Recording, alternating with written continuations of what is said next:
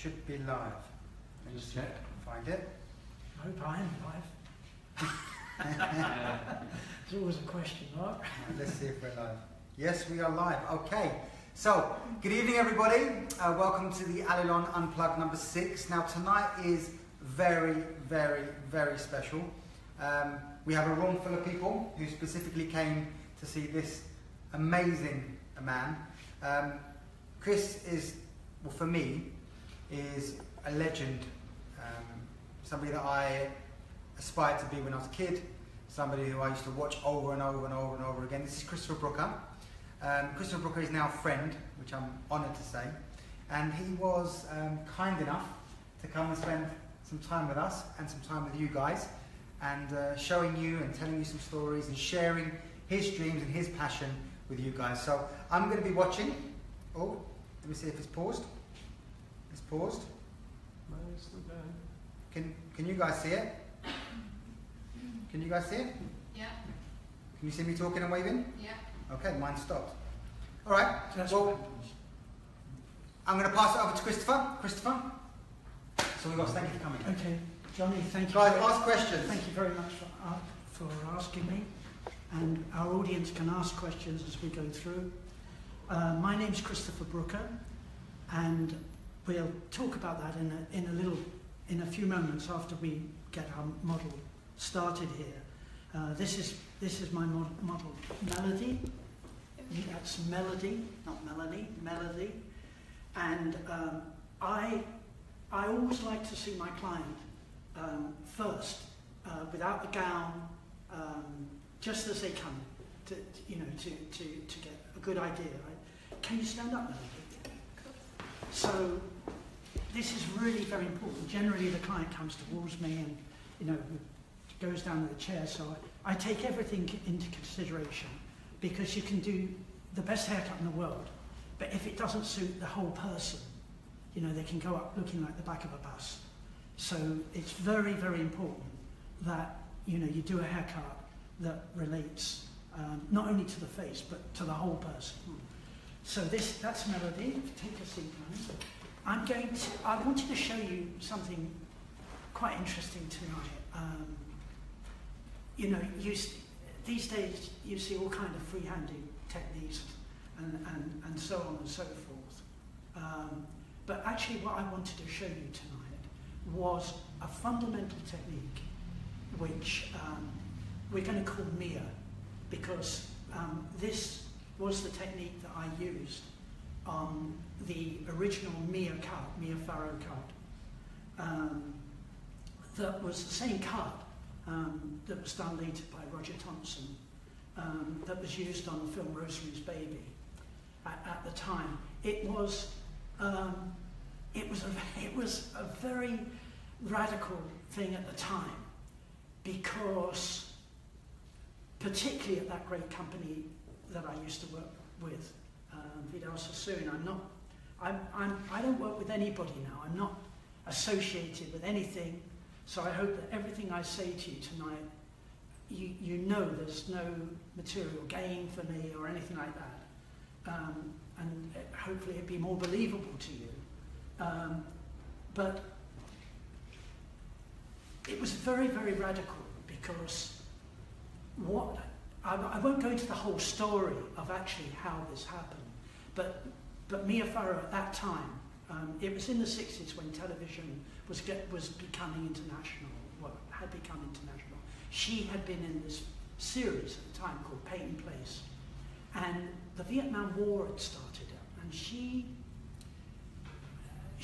was very rebellious. That was my impression when I met her. And what had happened was that her hair had been all hacked off. She'd had this long hair for the series, and her hair had all been hacked off. I learned very soon after the haircut that she was going to do this Roman Polanski film, Rosemary's Baby, which I didn't know at the time. And I was asked to go and sort out Mia Farrow's hair, and I did the colour. It's not my speciality by any means, but Annie Humphreys and Claire Hamilton told me what I should do, and I did the colour and I did the cut. But I'm going to show you the cut tonight that I did there, which is one of the fundamental haircuts of in hair cutting. Okay, it's a very, very important cut. I'm going to explain this whilst Melody's going to be shampooed on the blackboard before we start. This is a technical evening, and I am going to really be trying to explain the technique, because I believe that it is serious hair cutters and hair designers out there that will be watching this, and it will be of interest, I hope, to barbers as well as cutters who do ladies' hair. Really, I had an idea to do something other than this for the video when Johnny asked me, but then when I saw the picture of Melody, I thought, well, she looks like Mia Farrow. It's so this is also one of the things you've got to. Everybody has to take into consideration. The most important thing is that you need to be able to work with every client that comes into the salon and know the techniques and things that you should be doing that. And you increase your repertoire. This is one of the haircuts that everybody has to know and how to do properly. And whether you're a ladies' hair cutter or a barber, as I say. So we've got a little bit of old colour on the ends. Perhaps, in an ideal salon situation, I might have liked to have just gone through the colour a little bit, because I am going to be taking a lot of these ends off when I cut it, but I would have liked to have blended it through, which also would give her a little bit more body and help the hair to be either smooth or messy or what have you. Just give it a little bit more body and pizzazz. That's what I would have done normally. But so I've told you my procedure. See the client first without a gown on or his gown on, get a good idea, and then with just one light shampoo, just a bit of conditioning on the ends, Tom. And while you're doing that, I'm going to on the backboard, I'm going to show you what I'm going to do. Melody, if you like to go with Tom, and we can put the gown on and we'll take care of that. So I go over here. Now, a lot of people out there, they don't know who I am. But I am not. I don't count myself as a professional hair designer anymore. I don't. This is not what I do. I stopped. We do. I stopped, okay. But the thing is, it's part of your DNA when you've done it for 30 years. And, you just, for me, I mean, you never stop. So, I hope you bear with me tonight, because, it's a bit like probably an old Wimbledon tennis player or something, and you see Nastasi or one of these guys, McEnroe, come back, and and they can still knock the ball about. They're not what they were, but they're still interesting to watch and what have you. And people had their favourites, and maybe some of them know things that other people don't. Chris, the feedback here, you've got so many hellos, so yeah. many. Right, but it's great. Speaking to you, yeah. Christopher, wow, well, amazing. I give you my love, but for the people that don't know me, I'm told that on the internet, if you look under Pinterest, Christopher Brooker, etc., hair design, that it'll come up with some of the haircuts and designs that I did. But there were many more that I did, which probably are lost now. I didn't keep any of that. I don't like looking backwards, and I don't believe in the good old days. I mean, I'm just not like that. So, if for the people that don't know my work, they can see some of it on the internet, and there are some very, very interesting concepts there which I'd like you to look at and think about why I did them and that kind of thing. Maybe we meet again and I can explain. They'll go on Pinterest. What we're going to do here tonight is with the Mia cup. Okay, it's a very similar. First of all, there's difference between graduation and layering. Okay, graduation is the building up of weight within a shape, like a graduated bob or something like that. Okay, layering is taking the weight out of the shape and making a three-dimensional shape. This was one of the first three-dimensional shapes that was created. It's crazy. I mean, but it was. I'm not saying the Mia cup was, but at this time, Roger and I did the Greek goddess, which was the first time the hair had ever been permed and left to dry naturally. It's ridiculous to say this, but it's true. I mean, this haircut is not exactly the same as the Greek goddess, but there are similarities. And also there are things about it which were mine that I did about this. The fundamental shape of this Mia cup is a square, based on a square shape. Now, okay, if the hair is all expanded out, like this, put this as the face, it's a square with the corners knocked off, basically. That's what this is fundamentally going to be like, okay? Now, I have the belief that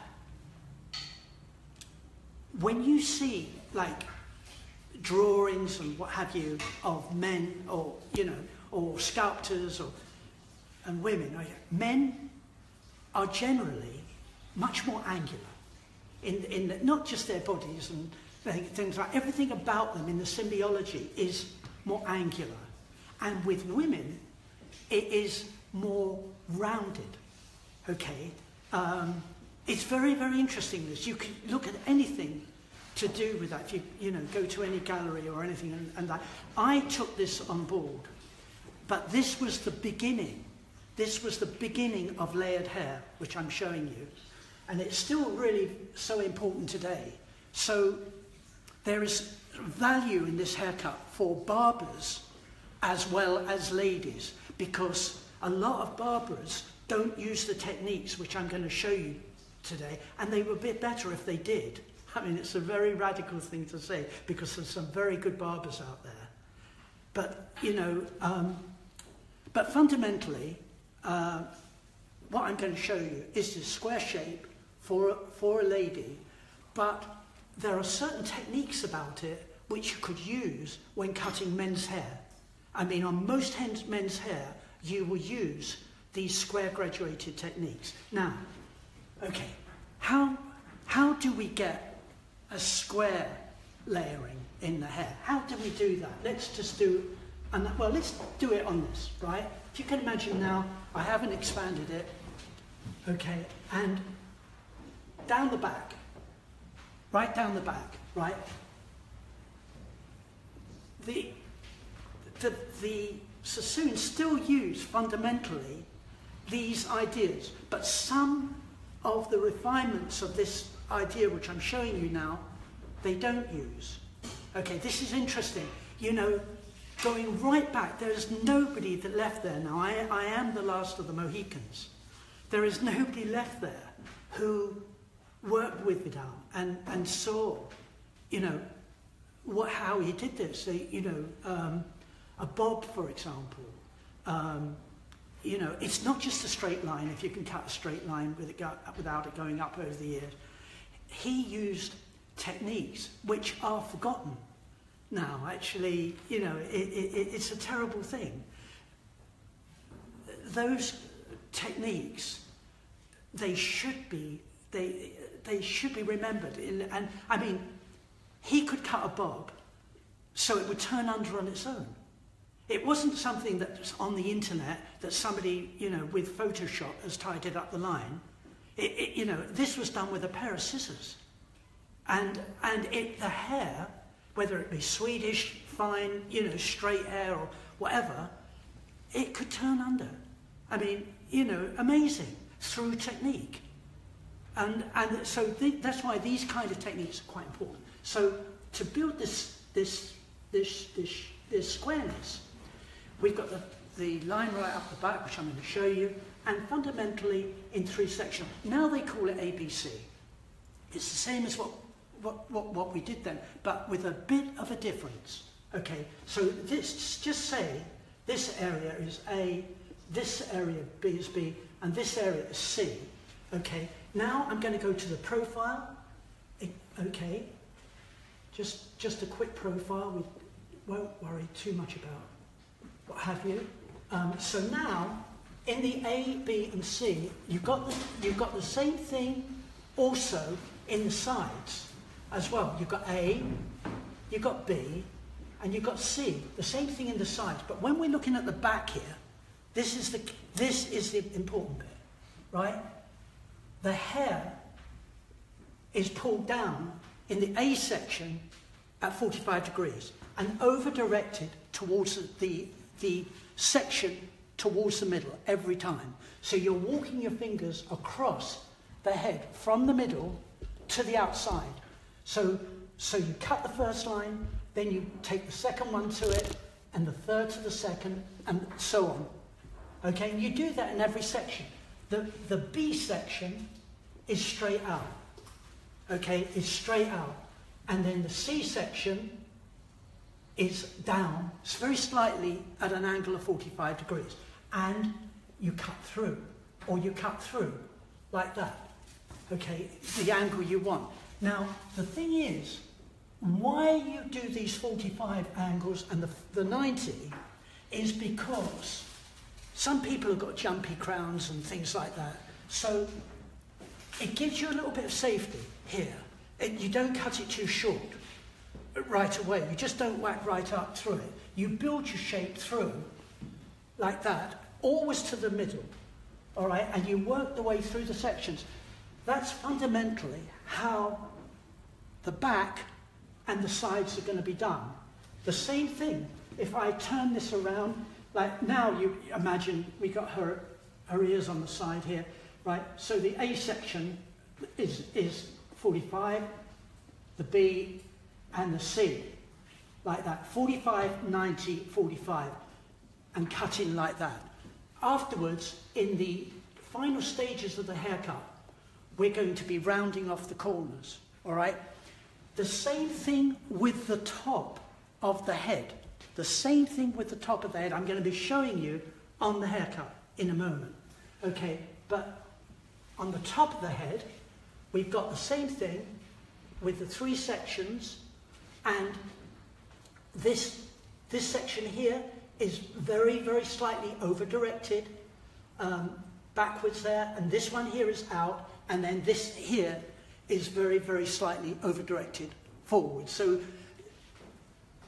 let me show you. It's a bit hard to show you here. I'll show you on the head. I said backwards, but actually I meant forward.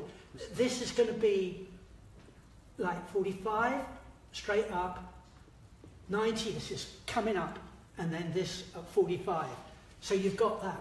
And then afterwards you can go in and you can round off.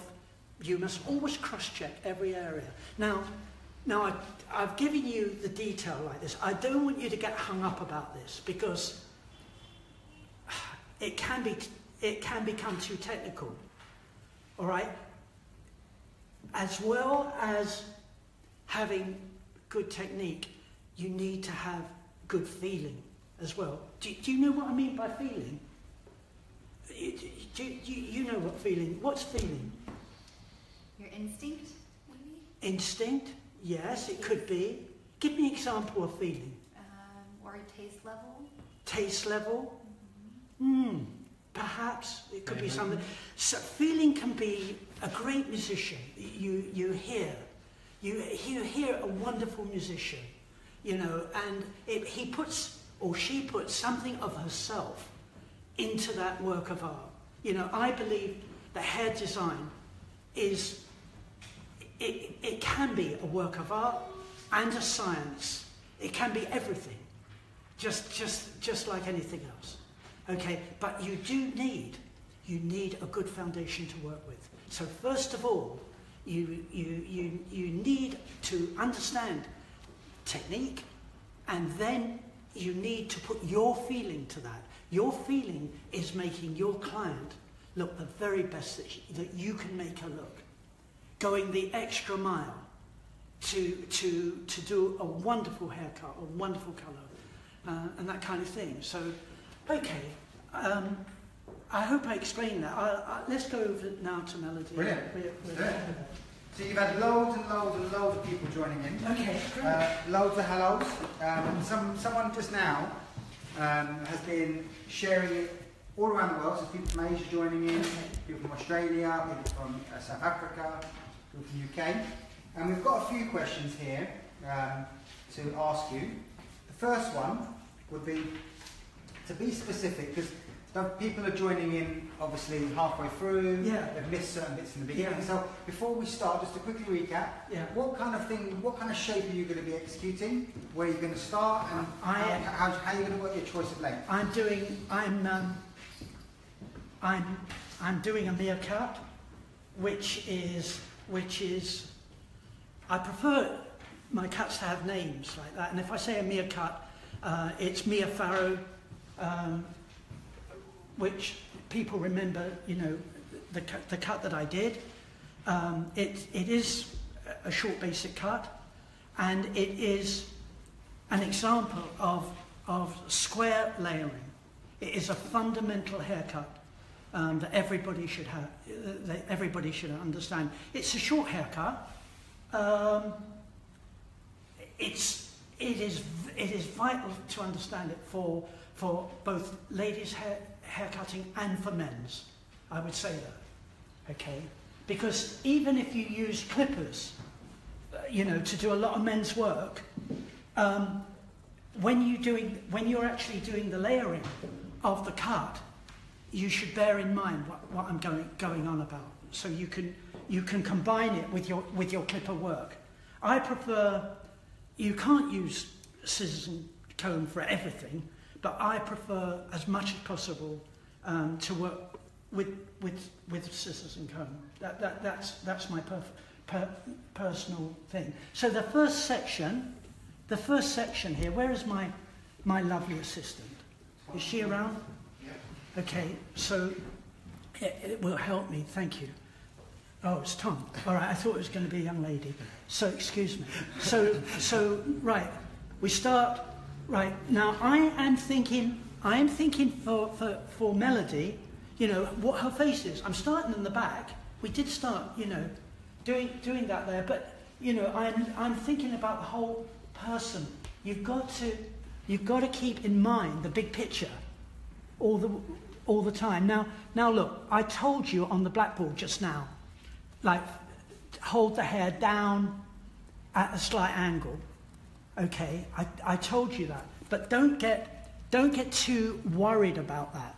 Okay, and also when you're working, Tom, great. When you're working, just let me see here. Excuse me a second. Don't try to perfect it too much as you go through. Right, get the feeling going right first, and then go back and detail. All right, so you know that's quite important. If you're struggling on every angle and you're saying, oh, what did he say? You know, I've got to hold this at 45 and do this at 90. It'll drive you mad. Don't do that.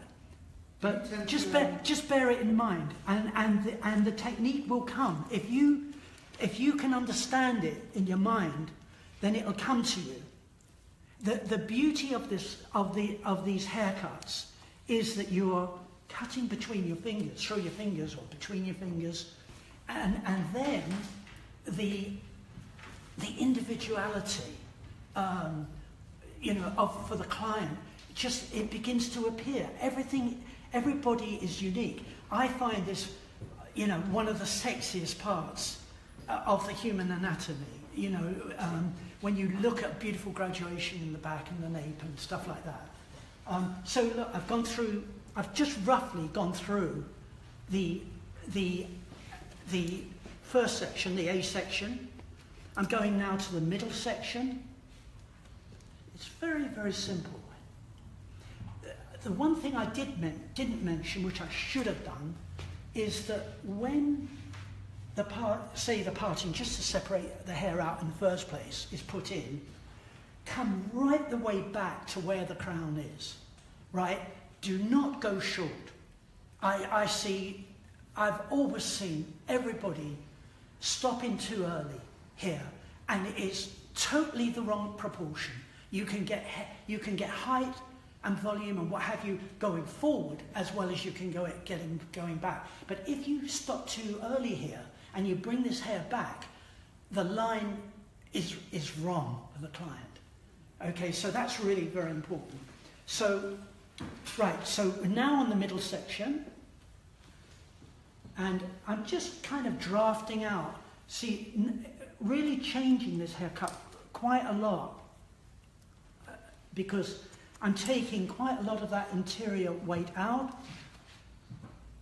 and see, by walking my fingers across from the center like this towards the ear, I'm cutting a squarer shape in the back. Okay, if I was doing it in the other way round, like when I put in round graduation, like on the Firefly or something like that, I go the other way. Okay, and you know, perhaps on another occasion we can discuss that. Chris, can I ask you a question? Yes, yes. So before you talked about, for example, the choice of length in the back, you talked about that being the kind of sexiest area of the head. Yeah. Sitting how the graduation sits. Yeah. Now, I've come in, sorry to interrupt you, Johnny, I'm not going to interrupt you for a second, but I want to get this here. I come in to just behind the ear, okay, so, you know, I'm working flat in the back. So now I just come over just to that area, and now I'm in the A section of the side, just coming in there, so the hair is slightly pulled down, and now I'm looking at the individual way that Melody's hair is growing here. And uniquely for Melody, I just go in with a little bit of scissor over comb. Just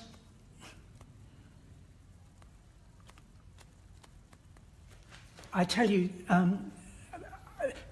this was a very last minute thing. Johnny asked me to do this, you know, a couple of days, and I didn't even have my scissors with me. I mean, and he's very kindly lent me these beautiful scissors, which you can get here at his shop, and I tell you, they're really impressive scissors. I would say wherever you are, that to invest in the best quality scissors that you can get. It'll pay dividends for you. So I'm sorry I interrupted you. No problem, no problem.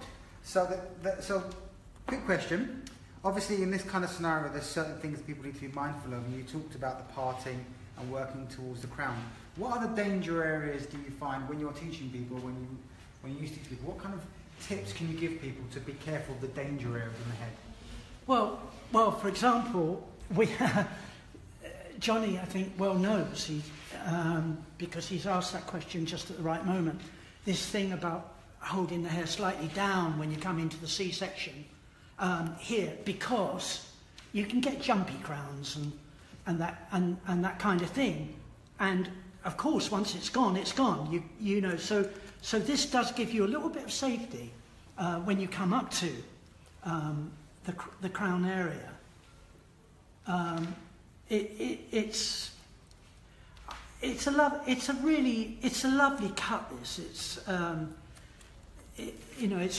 it was always one of my favourite cuts, because in the early days at Sassoons, when we were doing the geometrics and things like that, to me, I mean, this is in no way a criticism, because these were some of the best designs have ever been seen in hair, I think. But they were very two-dimensional.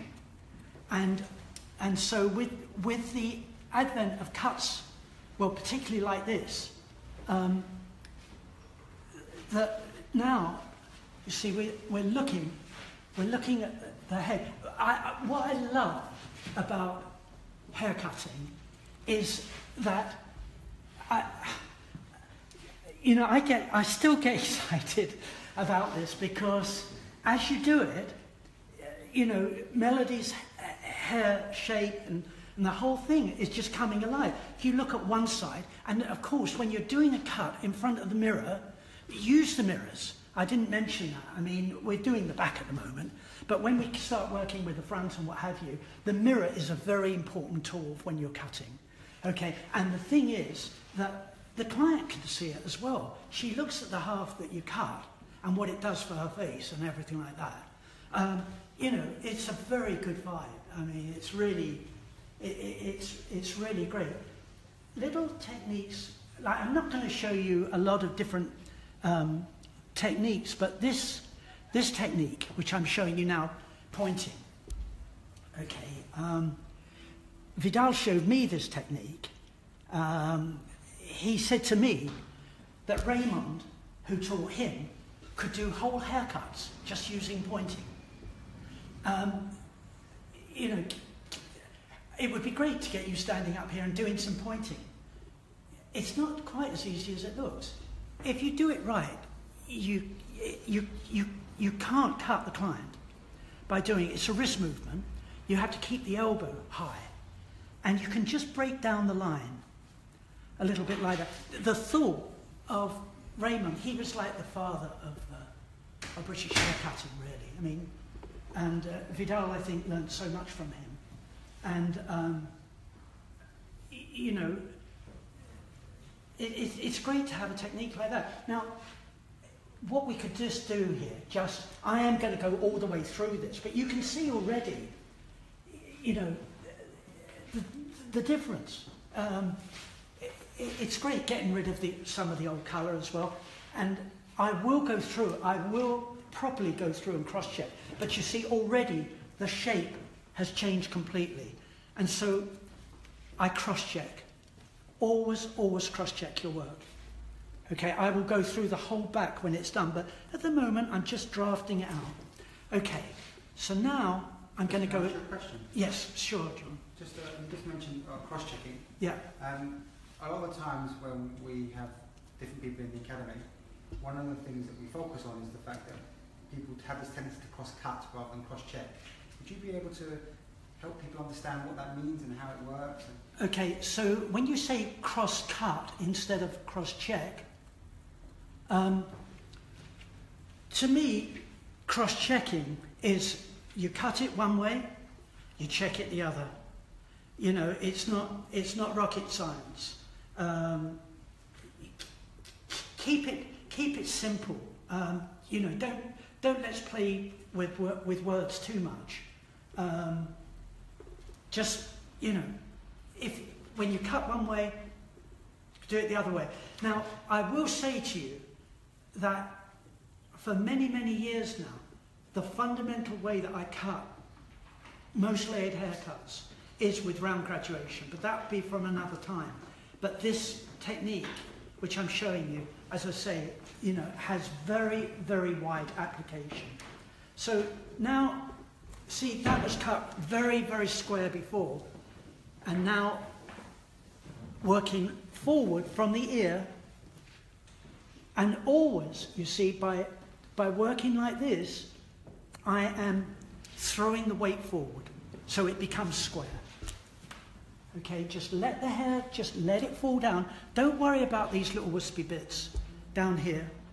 We're going to fit them in a moment. Don't worry about it. Just build your shape and then fill in around the edges like I did in the bottom afterwards, okay? And instead of, having this weight down on Melody's face. So now, we've got this very, very nice soft edge here, which I want to keep really quite soft, and I'm not going to take it in too tight to begin with. I'm not going to take it in tight at all, because it depends what's going to happen with the front. I'm just strengthening it up. Now, you know, ladies have got finer hands than I have, and they can probably get in much tighter than I can around the ears. But what I tend to do is I do my layering, as I've just shown you, and then I go in, as I did in the back, and I just go in tighter with the scissor over comb. Now, this is quite an important little point as well. So that you don't get a very heavy line on the face or around the ears or in the nape of the neck, okay, just cut that, as I just showed you, almost like freehand, and then what you're going to do is you're going to go back towards the line, not putting too much pressure on it, but go back towards the line and clean it up. Then when the hair falls naturally, you've got a graduated edge on that line. That makes it stay as it should. And the same thing goes around. This goes with men's hair, with anything.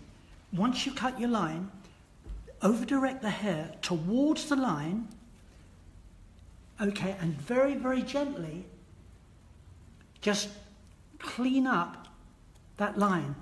And then we can take a bit more weight out of that, but it's beginning to happen.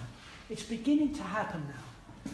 See, look, you know, you just look here, and it's just, it's fitting, it's contouring the face. You know, just look at the face, you know,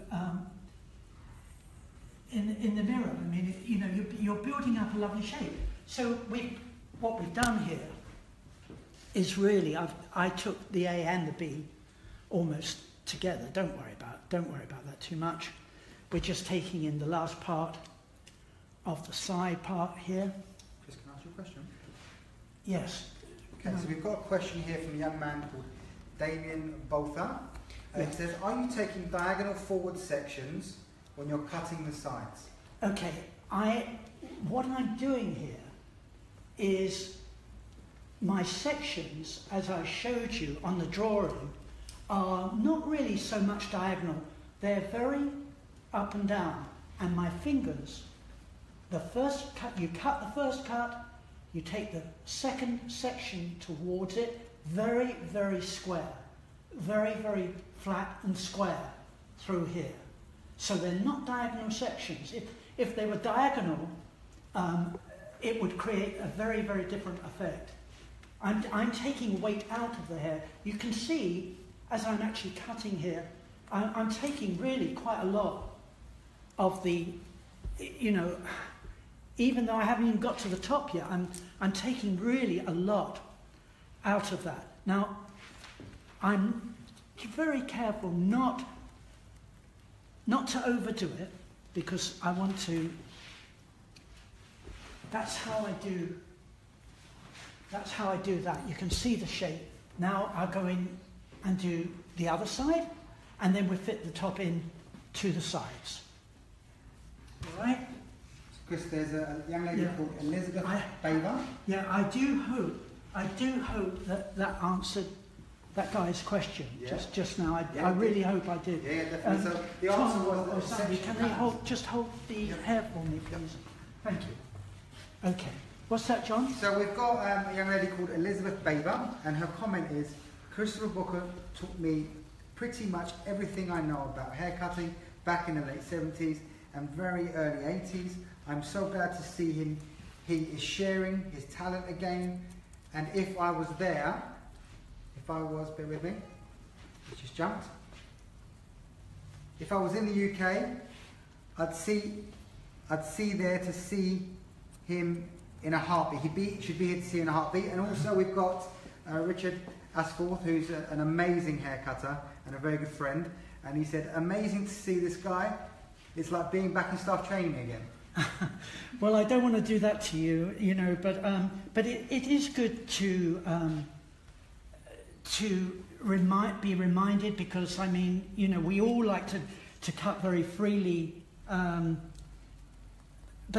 it's very, very important, I think, to have techniques that can be shared, because even a lot of very, very good haircutters, they forget this stuff. I mean, I think it's really very important.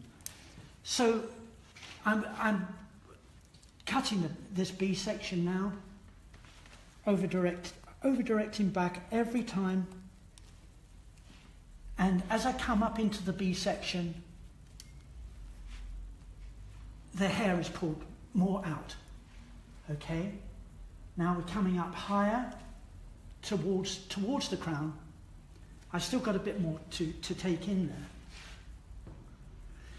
there. This is another very interesting thing about hair cutting. Of course, you can't cut exactly the same on both sides. You have to vary your technique, because when you're cutting this way, you're cutting over the fingers. When you're cutting this way, you're cutting through. But I would say to you, another very fundamental, if you want to have really good technique, then try as much as possible to always cut from short to long with any cut that you're doing, as much as possible. You know, this is the same for anything. You can be the top in your salon, and you know, and be busy and successful and all that. But if you really want to be, you know, excel, then you've got to constantly try to improve your technique, and it takes a lifetime to do that. So, you know, yeah, this is coming nicely. See, I let the hair fall away here, and then I know what to do. She has a little jumpy hairline a little bit. I don't mind that. I don't mind jumpies. Chris, I've got another question here. Yes. It says, can you explain how is Chris over-directing each section? Yeah. Is it always over-directed back to the previous? This is a square graduated haircut, and my fingers are going from the middle, one section at a time, walking across, so that the second section is pulled to the first, the third to the second. As I walk, it's being cut really quite flat through here, but on a slight angle in towards the nape of the neck there, leaving a little bit of safety. I'm watching the crown now as I just come up to here. She's a little flatter on her crown on one side than she is on the other. Nothing wrong with that. There's nobody. Now just look at the difference in, you know, in what we're doing here. I mean, this is not something that is faked on Photoshop. It's what you see is what you get. It drives me mad now, because you don't know if what you're looking at is real. But this is actually really being done here. So if anyone in the room has got questions, if anybody online would like to ask Christopher a question, please feel free to ask. Tighter. I'm just getting in a little tighter in behind the ears. She's got beautiful ears. They don't stick out too much or anything like that. I don't mind sticky out ears, but she's got perfect ears for this sort of cut, so it's no difficulty. A little bit of scissor over comb, let the hair fall down, and then working, like I said, from short to long. Don't go too tight. You can always take a little bit more off. Okay, let the hair fall. Let the hair fall. Go back without any tension. Just clean the line. There's a little bit too much weight in there behind the ears. So particularly in the lower levels.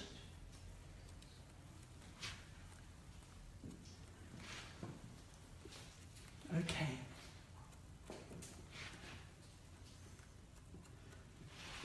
So you're using scissor over comb, Chris, as sorry? You're using scissor over comb as almost a cross-check. Well, it is. What I was then.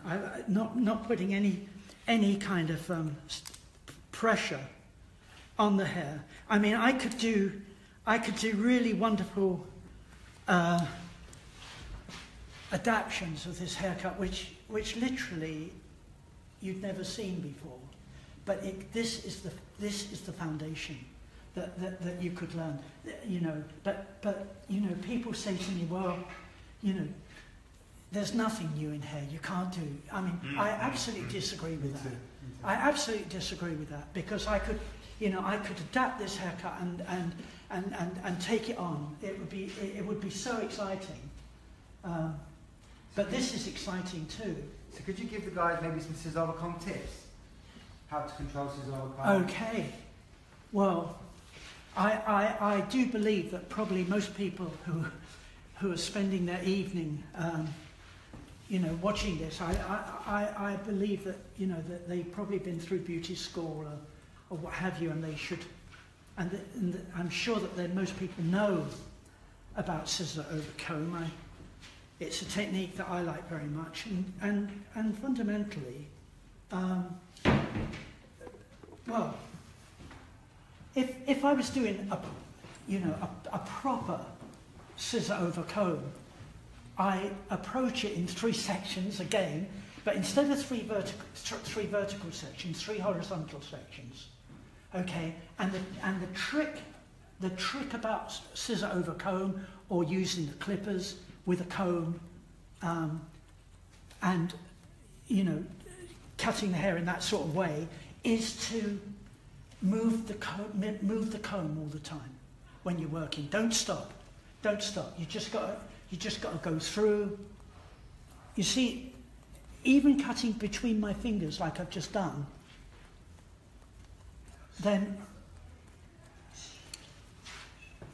sometimes as well when I'm going through, see, even though there's hardly anything, it's literally polishing at this stage.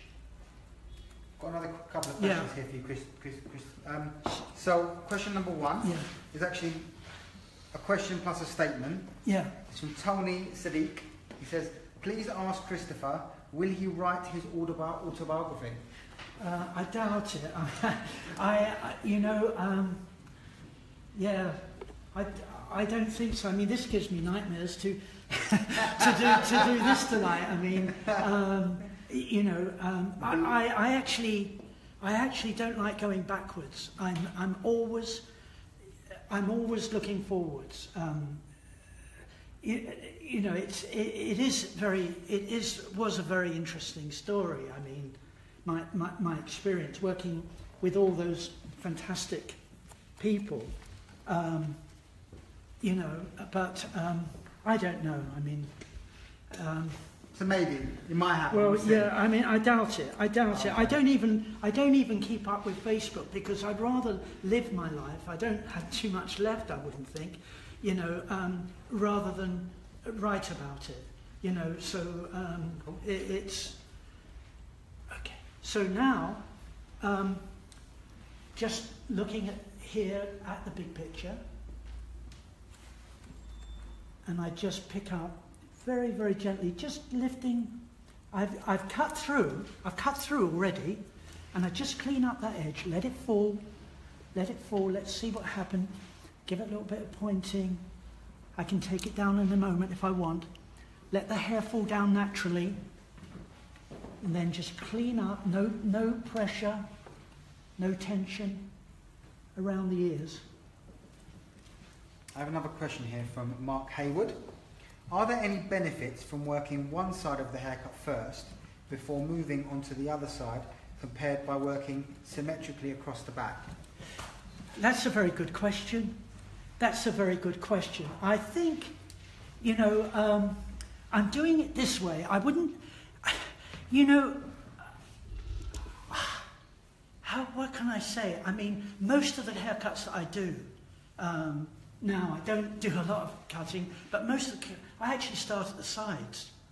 I actually don't start in the back because for me it's very logical as you're working to the face and to the whole person to start as close to the front as and it changes your whole cut as to where you should start. But I actually, when I'm working, I don't work in such a mechanical way. But the importance of tonight for me was to share a fundamental understanding of a shape on how you did it. And so, you know, I've tried to approach it in a very logical way. You know, a few years ago, I had the honour to work on a book with Darrell Benson and Flint Wincroft. I mean, they did all the work for it. I mean, I just came in and put it together and covered, you know, stuff that we needed to do. But I would say to you that book, in my opinion, I mean, it's no effrontery to anybody else who's done it, but I think it's the best book that I've ever seen. What's the book called? It's called Cutting Hair the Vidal Sassoon Way. I don't know whether or not this cut is shown in there. Okay, I don't know, and I'm saying that because anybody who's lucky enough to get their hands on one of those books, do it, because it'll be a fantastic investment for you, for your career. Really a fantastic, because it's very important to work as a team. You know, I mean, I'm a one-man band. I mean, you know, but it's really important to work as a team, and you can share. Now look at this. I mean, just look at what needs to come off here. Now, because I over-direct backwards rather, slightly, walking my fingers forwards, as I told you in the beginning, then it just leaves this lovely, soft, graduated weight. And then when we look in the mirror again, there's bits and bobs to clean up, of course. But then when we look in the mirror again, you know, we're getting this lovely shape. And now we've only got the top bit to do. And this is where I am going to... my Mia cut will be just a little bit different from the cut that Darrell did in Cutting Hair the Vidal Sassoon Way, because he was showing what needed to be shown, the fundamental shapes and all that. Okay, but what I like to do with the crown. Again, because we're working square, we have to work from the crown forward, okay, as opposed to if you're rounding it off and then you work the other way around. But what I like to do is to work from the crown, because everybody's crowns is different, and you can see Mia's hair here. This determines what I need to do. So my first section, say we take over like that, which we call, it doesn't matter if it's the A or the C section, we've got A, B and C, whatever. This will be the first section, the middle section, B anyway, and the last one, C, whatever. So we've done the sides, we've done the back, we're looking at the crown, and this section here, what I like to do, what he did in the book was that he cut horizontal. Now, personally, I've never liked doing that because I'm slightly over-directing the hair forward, but I don't like doing that. It's too committal. If you get that wrong, that first section, you know, if you cut it too short, you're stuffed. But by cutting it horizontally, like I cut the back, I haven't seen the book for a long time, but I believe that's the case. You know, just very, very slightly over-directed forward. And of course, what I'm doing here is I'm working over like that. I'm working around here. So there's a bit around this to this top section as well. It's not totally square, but it is based on a square line. See, it's very slightly angled forward. So that's why I like to cut. I like to cut with these horizontal sections, with these sections going forward like that across the top. Whereas I believe in the book, I believe what he showed was that, which was the classic way. Oh yeah, you see, you remember. Chris, could I? Yes. I've got lots of people asking me questions, and Yeah. they're going to be upset me if I don't ask you them. Yes. So I've got a few questions to ask you. Yes. The first one is from Ronell, and it says, Christopher, what was your most favourite haircut of all time? Well, Hard question, huh? Well, of course, my most favourite haircut of all time is something I did. But my goodness. Which one was that? Have I seen some fantastic haircuts? I'd say to you that to create, I think that most hair designers, this is a crazy thing to say, but most hair designers go through life not having created, a haircut, that has had massive international effect. Okay, it's very, very rare to create a haircut, and for me, it is the best feeling in the world. It's better than sex. It's better than eating. It's better than anything. I mean, I'm serious. It is. Okay. But look, hey, if you ask me that question, apart from the 5-point, apart from the asymmetric Vidal done, apart from Roger's Isadora, I hope my brush would stand favourably in that company. I hope so. The Firefly was in my opinion, with modern cutting and everything, it was the most important cut of the 70s, because so many things came from that. The wedge, Firefly 2, Herter's Swallow, so many fantastic cuts came from it. Evolved. But when he asked me that, I'm so sorry. I am prejudiced because I am a rebel. I am, and the brush was 5 years before any punk style had ever been seen. Nobody had ever seen hair standing up. Rod Stewart didn't have hair standing up before the brush, or any of them. How did you work it? It all came from that. What? How did you work it? How did I work it? That's a great story. How did I work it? You mean to say what actually happened? Even now, I have ideas in my heart which I've never been able to do, and I carry them around, forever, and I just pray that one day I'm going to get the opportunity to do something. But I had seen a brush, a shaving brush in a window, and I was a young hair cutter and looking at this brush in the window and the texture of it and all that, and I thought, how wouldn't it be great to do that with hair and what have you, and I had the idea literally in my heart for about 5 years before I was able to do it, and then one day I was the Vogue hairdresser in London and in Paris for about 10 years, and so they phoned me up and they said, we've got this lovely little French girl in here.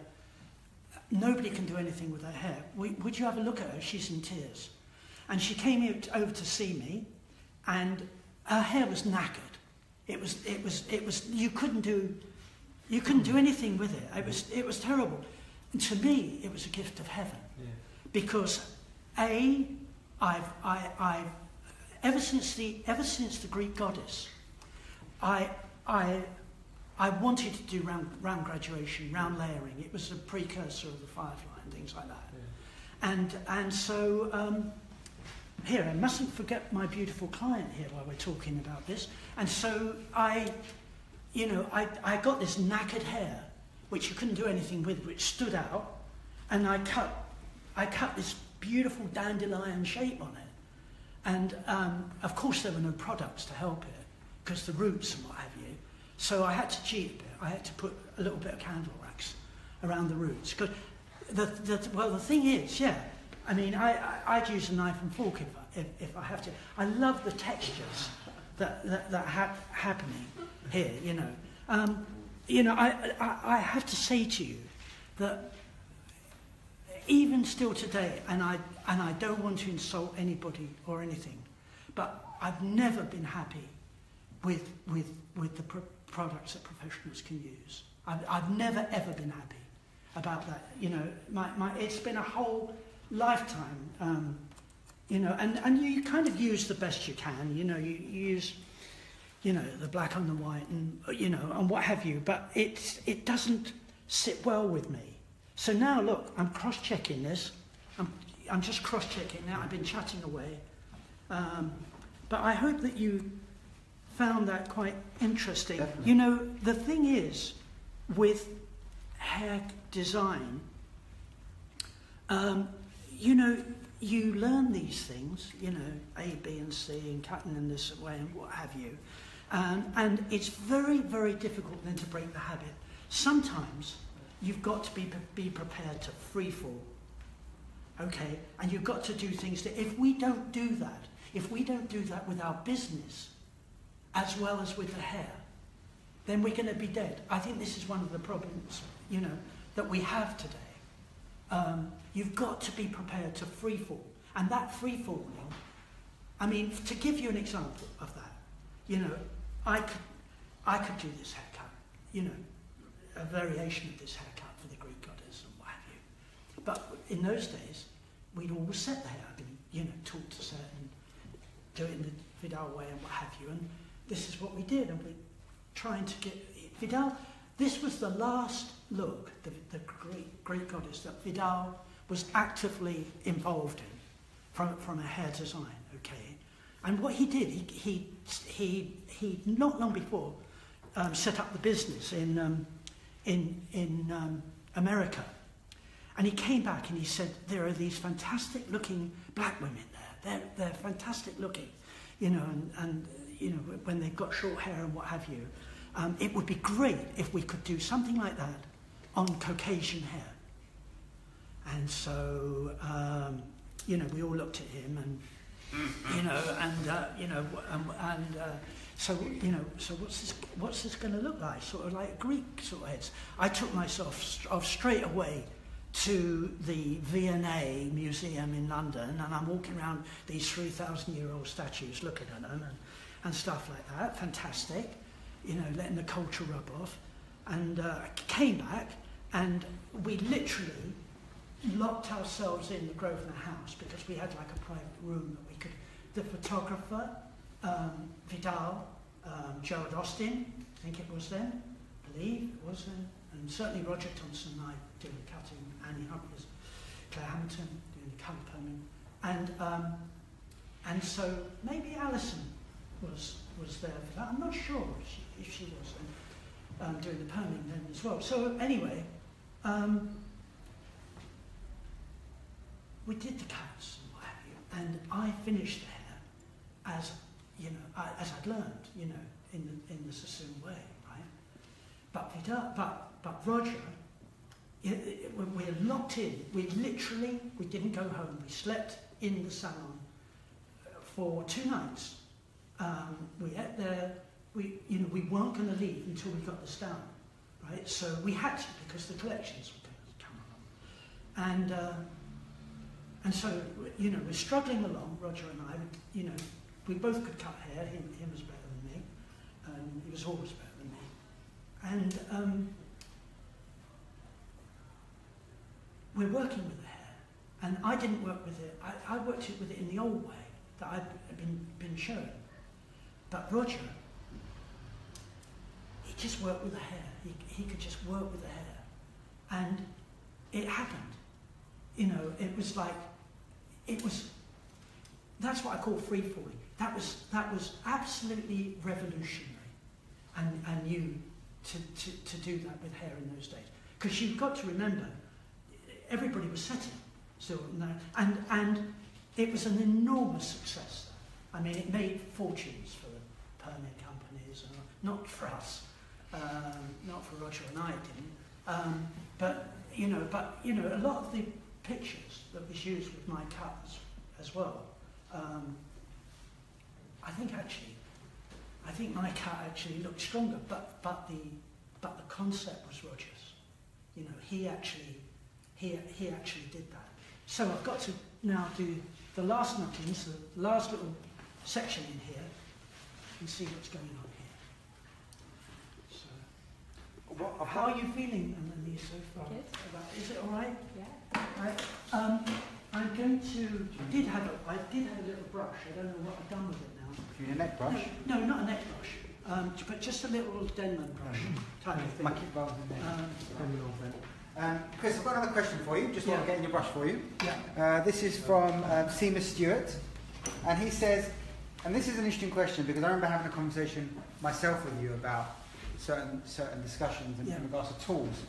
And the question is, can you ask him what his thoughts on thinning scissors are? Okay. Personally, I'm not a fan. Just wondering if he finds them beneficial. Okay, when you say you're not a fan, the gentleman that's asking asking me. This young man, he's asking you a question. Well, you know, thinning scissors, the French called them escalopes. Sorry. I've shown you pointing. Okay, I've shown you pointing. I've explained how my preference is to work as much with my hands as possible. I've got personally more control with my little pair of scissors and that kind of thing than using thinning scissors. That's my personal preference. I mean, if they're used correctly, which is slightly at an angle, so you don't get toothbrushing. Okay, you know, but you've still got a line. You've still got a line in, you know, you're putting into the hair. Whereas with the scissors, you don't have to have a line. So, you know, that's my personal preference here. Now, I'm looking, you know, at the bone structure. Could I have a little towel to take the hair off the face? Thank you. Thank you so much. My pleasure. Yeah. It's, you know, when I was working, I mean, I know it's very different now, the economics and all the rest of it. Perhaps my ideas, if Suki Law, my friend in China, who's just opened a salon in Shanghai, sees this, and he, you know, they might have different possibilities there, but we always used to work with assistants, and the hair wouldn't fall on the client's face. Just taking the ends off very, very gently here. I want to get the feel of this right. Okay. I'm just coming up. Can I ask you a question? Yeah. So now, see, I point down. What's that, John? That's fine. How do you decide what kind of choice of length in the front? How do you? Okay. Well, this is what I was talking to you about. The feeling, you know, it's to cut hair. Well, you've got to have the art in you, you know, and so you just feel it. It's like it is a gift that you look at the face and you can see. Sometimes when you're developing an idea, a cut or what have you, it's really great to have a friend with you, like Johnny here, like standing there. I remember when I did. What do they call it? I did it on Scramalia anyway. I mean, it was a theme of circles. I did a higher circle and a lower circle. And to be honest with you, I don't think I'd have seen that on my own, but Herta Keller was standing behind me, standing on my shoulder while I was doing the haircut. And she said to me, Chris, that would work well a little higher, and we were, I've got her to thank for that when I did that. So to have the trust of working with somebody else, it's very important. It's very important in a salon or in a business to have alliances, to have somebody you can trust. It's a very, very precious thing that, I had it with Roger. I was always happy, working with Roger. We never were in competition, he and I. Gotcha. Thank you. I don't know what happened to my little clippy thing. What I'm actually doing is I am actually doing this thing of a theme of circles. Here, I might just take it away, but I'm starting off like that. I'm just starting off like that, and then I can go from there. Okay, so now you see this last section, which I said would be pulled forward. This is being pulled forward a lot at the moment, but it's not going to be pulled forward that much when I finish. This is just to give me the fill. So it's a very, very flattering line.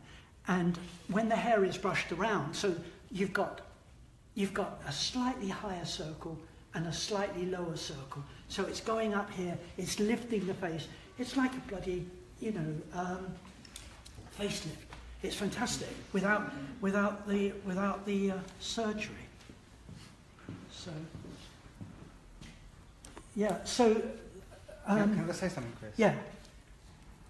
I can genuinely say, and I'm pretty sure everybody in the room, and I know it by the looks of what everyone's writing here, you can't see what everybody's writing here, but there's I hope it's not too horrible. There's nothing but love here, but what I think is really coming through to everybody, me included, is your genuine passion for what you're doing. It comes from the heart. I absolutely. And everybody here is commenting on that. No, absolutely. I mean, it's an extraordinary thing, really, that that at 74, this is my first love. I mean, and that it can be like that, and our industry as well. That is my passion, and when I see things not being quite right, it upsets me. So I'm glad. I'm really glad, because there are lots of very, very good cutters out there. And to have a little bit of thought about something like that. Tomorrow they're going to the salon. People are saying they're going to go in tomorrow and they can't wait to cut hair. That's what they're saying here. They're what? People on here are saying they can't wait to go to work tomorrow. Yeah, no, that's so right. You've given them energy and they want to well, that. But look, the thing is, I don't want to lead anybody up the garden path. Okay, this is, as I've said, this is an art form, and art, real art, is never a bowl of cherries. Okay, it's not easy for any of you, whether you be an individual, in the salon, or a company, or whatever it is.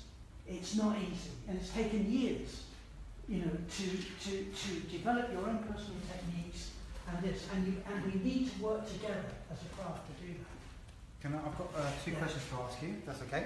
Yeah, absolutely. One is from someone called Johan Ross. Yeah. It says, Chris,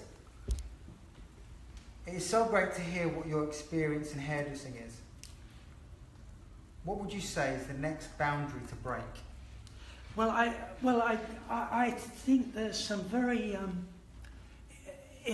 there are some very big hurdles to cross. I think that personally, I think sometimes the relationship between, you know, I mean, people are going to think it's really pretentious when I talk about art and hair, but that's what I believe. I believe hair is an art form when it's done properly. But sometimes, but business is really very important part of that. And sometimes the business goes leaping ahead, and sometimes the art goes leaping ahead. We need, right now, as much creativity in business as we do in art. You know, we have to, do you like the way this is coming?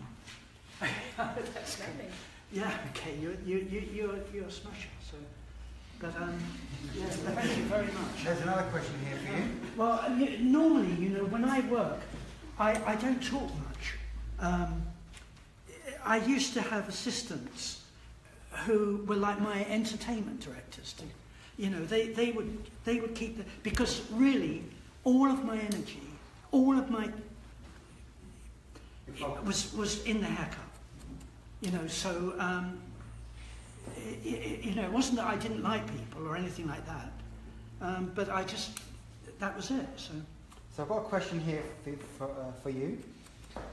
It's from a Latin Guraslan. Sorry if I've said your name wrong. I do apologise. Please forgive me. It says, can you ask Chris about fringe tips, please? Thank you. Fringe tips? Yeah. Well, I just gave you quite a big fringe tip. I'd say fringe tips is to cut the all parts of hair, but particularly the hair around the face, to the client's bone structure. Look at the bone structure and just do what you think is right for it. Okay, there'll be something inside of you that will tell you what is right for that client. But there are some fundamental rules. Okay, there are fundamental rules. For example, and you know, it's not generally done. It's like, you know, this is for men and for women. But I mean, if you like Melody, I mean, she's gorgeous looking lady. You know, but her face is not round. It's not square. It's not particularly long. But to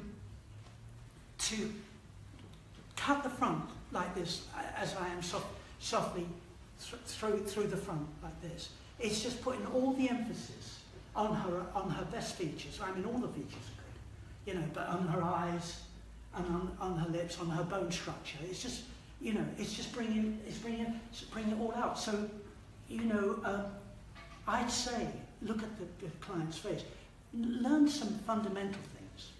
Okay, like what I said about the crown. I mean, see, this crown is lifted up nicely, but you know, for example, if Melody's face was, say, if she had a square jaw, okay, then my advice to you would be to show, if she had a square jaw, would be to show as much of the face as possible.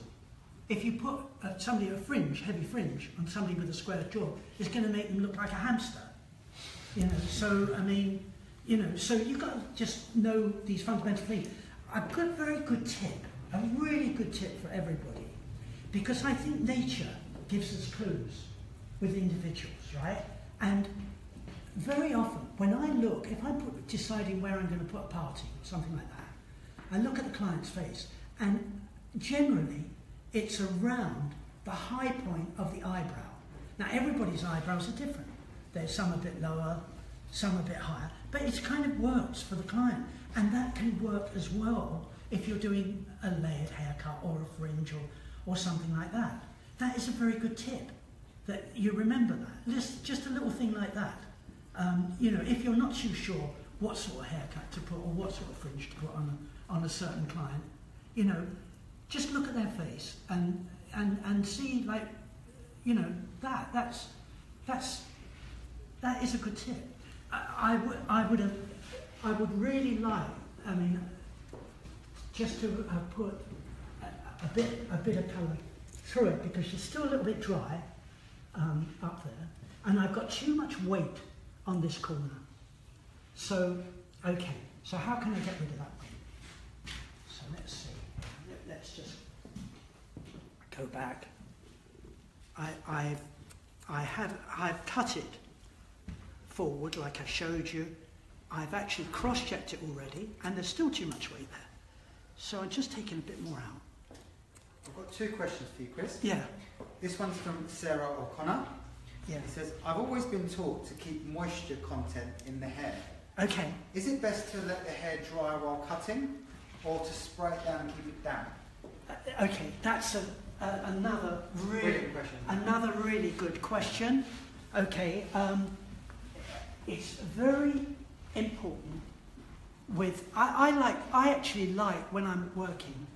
I'm not explaining and every section going on like that. And I actually like to just work with the hair, and I work sufficiently fast enough and have the flow, so that by the time I've finished, it's normally almost dry. I don't even have a hairdryer. I mean, you know, I worked a couple of years ago. I went, and they were very kind to let me work in the Veda school in Minneapolis, and they were showing me all these products, and they couldn't believe, because I don't use that, you know. I just don't use all that stuff, you know. And they just couldn't believe it. But you know, the thing is, it's like music. You know, it's not just the notes that are played. It is the pauses between the notes, which are even more important. That is part of the sound. So the way that you finish the hair, I mean, other people, I mean, they're really good at doing the ironing. I was never very good at doing the ironing. And so, you know, I just didn't do that. But I actually like just to work the hair until it's almost dried naturally, or the shape's there. But this question, to go back specifically, I would say to you, it's very, very important as a fundamental rule to work with the same tension and therefore the same porosity of the hair, the dampness throughout the haircut, because that can affect the layering or the graduation. So I don't know if that makes sense. Yeah, definitely. But so I you know, so specifically on that, that's a very important point. Question, huh? Yeah, yeah. And the combs. I mean, you wouldn't think that a comb is particularly important with cutting. I find it very important, and because that's also part of the tension that you put on a haircut. Got two more questions here for you, Chris. You know, I would say to you, and I hope I'm not. I know in the salon with Johnny and his team that they will check over Melody's hair, and they will take it to another whole level. I want them to do that, because for me, when I cut hair, when I put a new shape in hair, I always find that it takes me a couple of cuts to fit it to the client, you know, and then it's, you know, I want it to be amazing, and it will be amazing, you know, when that's done. So it, you know, so, but I do like, I mean, you know, It's beautiful. the old Mia cut. I mean, it's great. See this here, the way that I cut through that, and that's just appeared. I mean, you know, now I over direct back to the line, and I just clean it up. I take it forward. There's a little bit more over the ear, as you can see. A little bit of weight there. I would just go on refining it, but I can't do that. But I think you've got the gist of it, and I really hope, I really hope that you you know, that you are going to take, that this will be useful to everybody, and, you know, you take this on board. Because I tell you, with this haircut, you could take it to another whole level now. You know, this is the basis. This is where I would start. And you know, if I was working in Johnny's salon, this would be a picture. This would be a picture. This would be a new idea. Okay, now you can say, well, how can that be a new idea? It's a basic haircut. But this is the basis for a new idea. You know, I'm not going to tell you that. That is for you. I don't do that.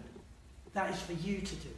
That is your job to make this into that. But you know, I've given you bread and butter here, and I hope so, and a bit of jam. I hope so. Chris, yeah. I've got two questions that I definitely need to ask you. Okay. Two really nice questions. The first one is from Gina Manasfi.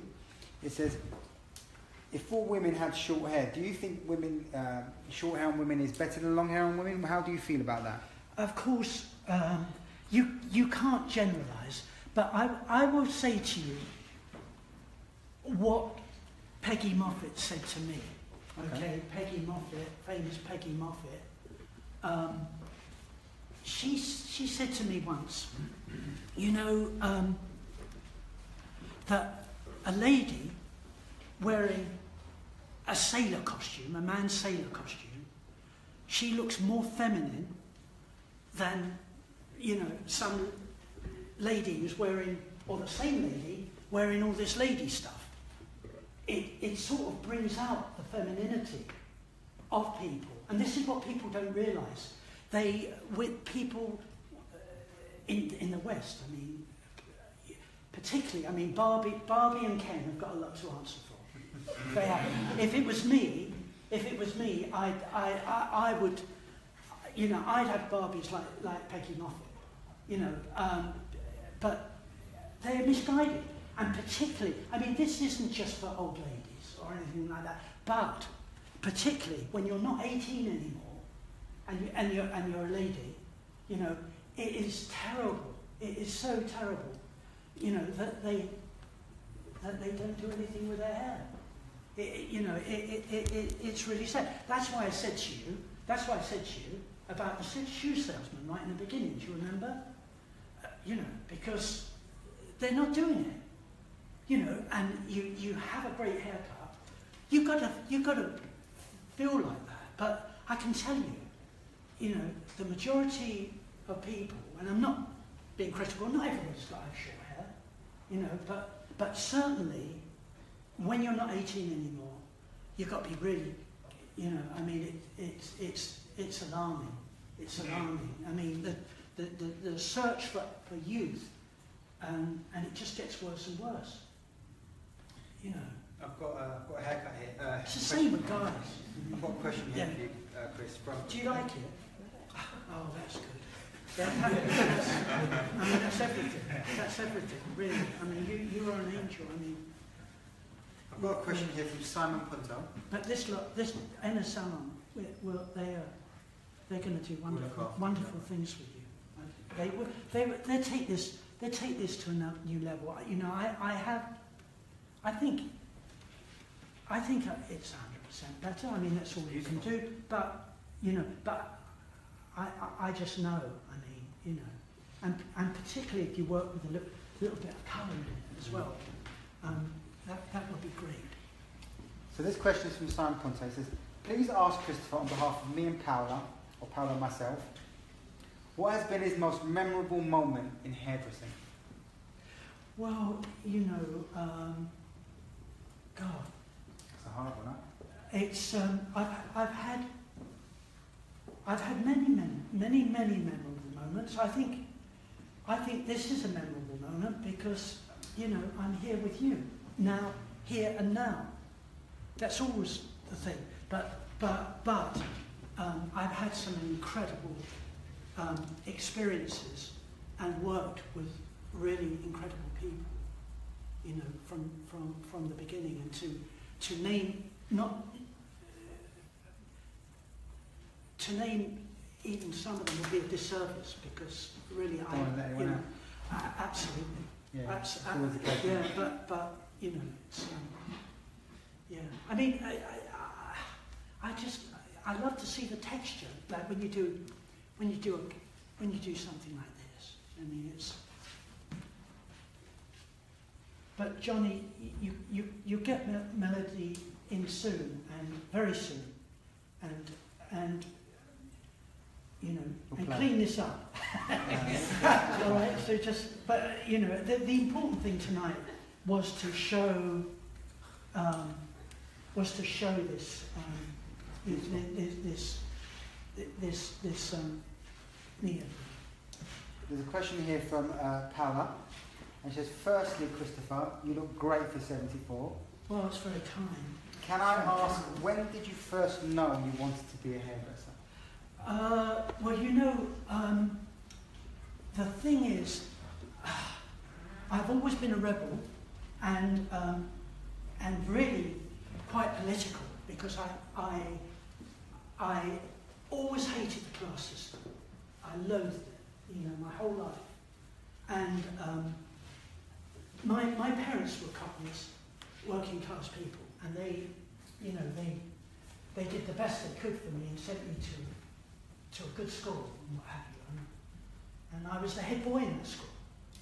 And it was a fancy school, I mean, you know, so they paid for me to go there. And it was a big deal for my parents to do something like that. And they came from very close to here, actually. And anyway, so the time came at the end when I would be needed to find a job. I was about 16, 17. And they said, well, what do you want to do? I was the head boy at the school. I said, well, you know, at first I decided I was going to go in the RAF because I had an uncle in the RAF who I loved. He was a great guy and he died. And I thought, well, this has got nothing to do with me. I don't want to kill anybody. You know, this has got nothing, and I've always been a rebel, so that wouldn't be a good idea. So I didn't know what to do. Maybe there was a film blow up or something and about this photographer. And I said, well, I'll be a photographer. I had no idea. I was 16 or 17. And my dad said, no, you're not going to be. My dad was an engineer. And he said, no, you're not going to be a photographer. I don't know why he said that, but he said, no, you're not. So, oh dear, I had no idea. So, the school said, you know, we'll get you a job in local government. They're going to take me off there. I said, no, don't think so. No, that's not my thing. But they were really concerned about their image because, you know, they had paid people coming from overseas and this country and what have you. And I was head boy, my name was on the board. And so I said, I'm not going to do that. And so they said, well, what are you going to do? So I said, I'll be a hairdresser. So they all freaked. I mean, you know, you can't be a hairdresser. You know, you're going to this posh little school in Dulwich. You know, you can't do that. So I said, well, you know, when they did that, I could see the snobbery. And I said, no, that's what I'm going to do. So they said, we're going to take you to the civil service. I said, I'm not going. And so, you know, I mean, I'm very soft-spoken, but I have always been a rebel. It's people do find it difficult, even in our industry, to work with me because I'm very stubborn. So, so anyway, the upshot of this was that they all agreed, including my dad, because my dad said, well, scornfully, he said, well, you know, well, the heaviest thing you pick up is a hairpin, because he used to pick up tree trunks in his job. You know, and he worked, and he lost all the tops of his fingers. And, you know, I mean, they all lost the tops of their fingers in that business. You know, they were tough guys. He'd come back laughing about it. Unbelievable. I've got a cut finger. You know, and I mean, I think of my dad. You know, and so the only way they gave into it was that I would go to a technical college, you know, because then they could say, well, he wasn't going to be a hairdresser, he's going to a technical college. And then I went into this technical college, and one last story for you, okay?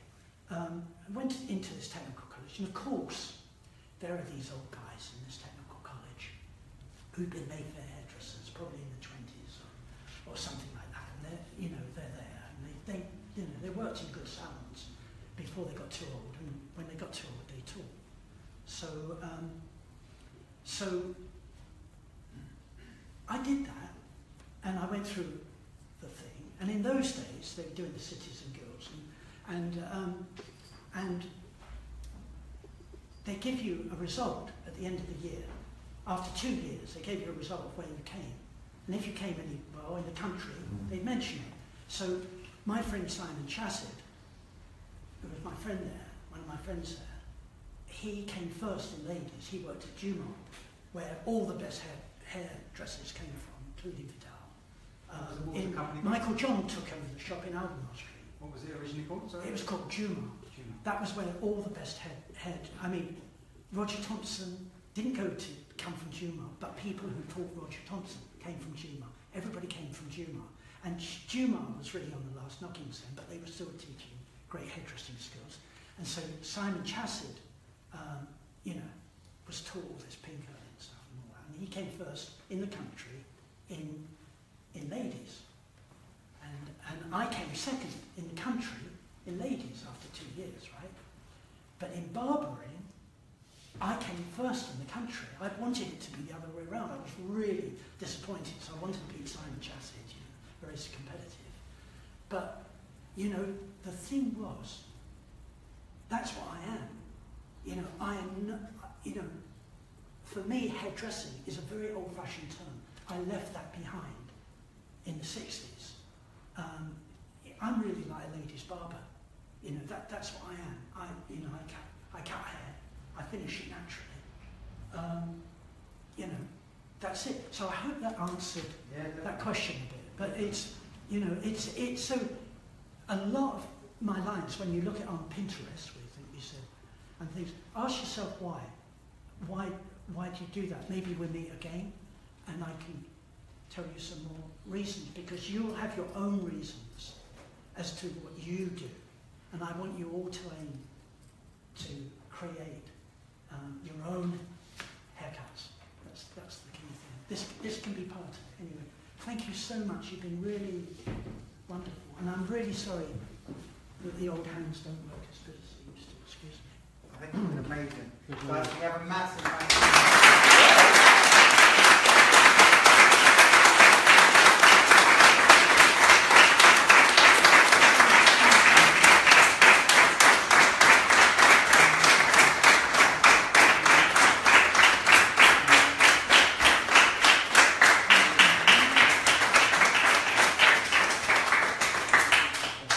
So basically, you can't see what everyone's been writing, but they've been saying some really incredible things to you, and lots of thank you, lots of amazing legend. Thank you so much for giving time. I do hope they can use it. I do. They will. They definitely really will. hope they can use it. Take it on. So, thanks for guys. We're going to say thank you to Chris again one more time. No. Thank you for tuning in. Thank you for your questions. And we'll see you next week. Thank you so much, guys. Thank you, Chris. Johnny,